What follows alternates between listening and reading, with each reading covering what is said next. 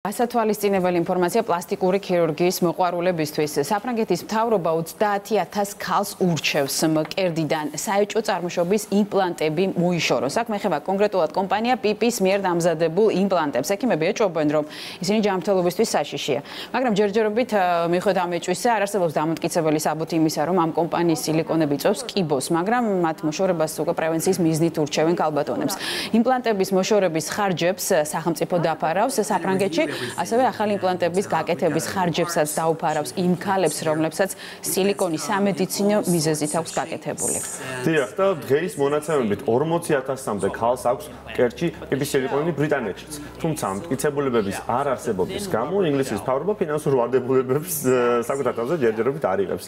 და აქ გეტყვით, რომ ამ იმპლანტების გამოყენება გასულ წელს აიკრძალა, მაშინდელ რაც კომპანია არასამედიცინო სილიკონის გელის გამოყენებაში ამხილეს.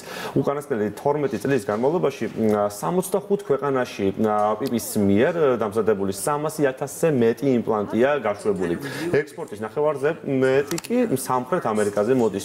გასაღების რიგით მეორე ბაზარი გახლავთ უკვე დასავლეთი ევროპა. მოკლედ აი ესეთი სარისკო ქმედებებით ჩაუდენია თუნდაც ბევრ ადამიანს და ახლა ნანობენ.